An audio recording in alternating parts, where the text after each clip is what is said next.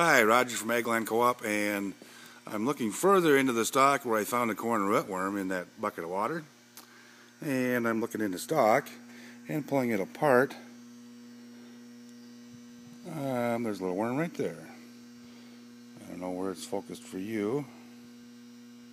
There's a head, and on the back side of this, where'd he go?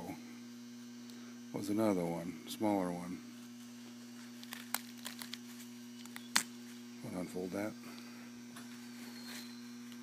Oh, right there. Down in the, get him in the light. One of us is blocking the light. There. So there's two of them just in that little spot there. Those are the corn borers. And yes, there were some holes in the leaves up higher.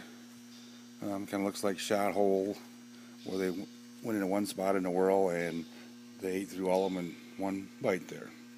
So this has been Roger with Agland Co-op. So that means that you should be treating now if you did not have your corn borer corn, the BT for corn borer. Be treating now before the corn borers get in the whorl. So you're probably a little bit late for the first brood and you'll be getting ready for the second one. So there is corn borer.